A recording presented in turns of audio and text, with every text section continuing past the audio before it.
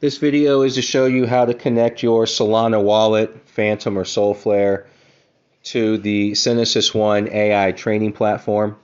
When you first open up your Phantom wallet, this is the screen that you'll see.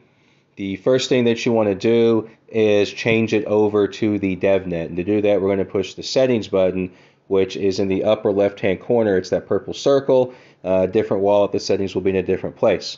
So you open the settings, and then you want to find where it says Change Network. Right now, it's going to say Mainnet Beta. What we want to do is change it to DevNet. So we're changing from Mainnet Beta over to the DevNet. And then close your settings. Now that's going to give you a new screen with new coins. From here, what you want to do is the first thing we're going to do as soon as we connect to the platform is get gas, and that's going to be Solana, SOL, and you can see that token right there. We're going to go ahead and get you some Solana on the DevNet. So to do that, first step would be to where it says Wallet 3 at the top, press it, long press it, and it will copy the wallet address for you. And once you have the wallet address copied, you want to go to your web browser from inside the wallet. Here it's the bottom right hand icon. Most icons look the same. So you press that and it's going to open up the browser. You then want to go to the Synesis One training site, and this address has been sent to you in an email. And so once you're there, you hit select wallet, or it will automatically connect depending.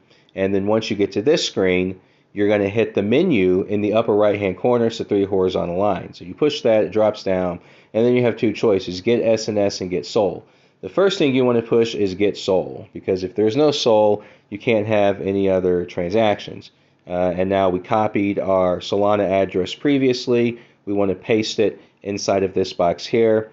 Airdrop 1 SOL to the DevNet, the blue button, and we see that it's been successful. And so once that happens, you want to close out of this. So hit the X in the upper right hand corner.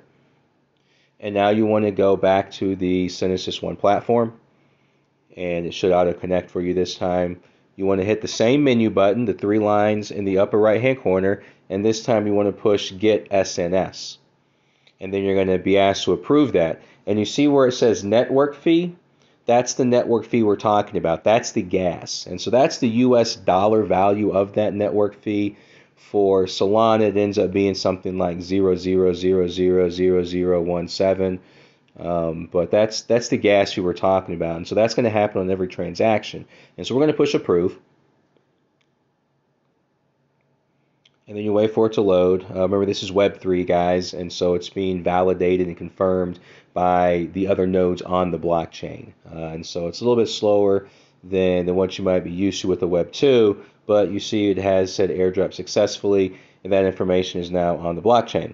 So that's how you actually connect to the Synesis One platform, and we will now come back with a new video to show you what to do once you're inside. Thank you.